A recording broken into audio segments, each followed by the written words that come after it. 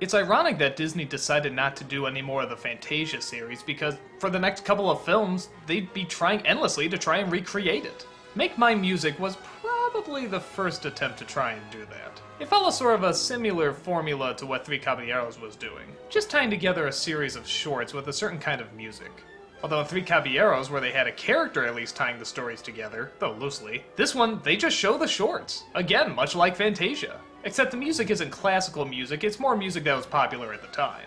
In fact, some of it, if I understand correctly, was left over from Fantasia. The animation for Blue Bayou actually makes it into this one, which was originally supposed to be featured in a sequel to Fantasia, except instead of using the classical music, they used the song instead. Later, the original would be released on DVD, and it's a lot better. Make My Music is probably closer to what Three Caballeros was trying to be. Sort of a fun series of short stories that are very loosely tied together with one theme. In this one, you guessed it, it's music. Though some classical does make it in, for example, we do have Peter and the Wolf, though it does have a narrator as well, but it works okay. We also have a short that really seems to have nothing to do with music. Remember the cartoon Mighty Casey Up to Bat? Yeah, it's from this. It's a great story and it's hilarious, but what's it have to do with music? Is talking and rhyming really the same? Well, however you want to take it, it's still great to watch.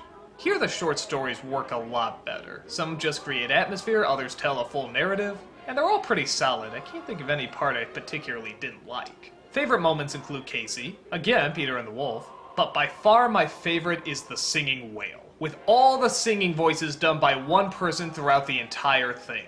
That is awesome. For who ever heard of an operatic whale? I don't believe it! I don't believe it! I know a lot of people probably haven't seen this cartoon, so without giving anything away, let's just say that sad face? Yeah, big clue. It's another one of those bittersweet moments that probably leaves a few kids confused, but I like that. It wasn't totally sad, but it's definitely not happy either. And on top of that, you're getting some great music. And one hell of a great singer. Modern to classic to jazz, they cover a pretty impressive gamut. And while nothing hits quite as potent as Fantasia does, it is still pretty enjoyable. This is another example of a bunch of cartoons that were taken from this movie and then chopped up into shorts, and there's a reason. They work really well. So, if you ever want to see them all together, check this movie out. It's a good one.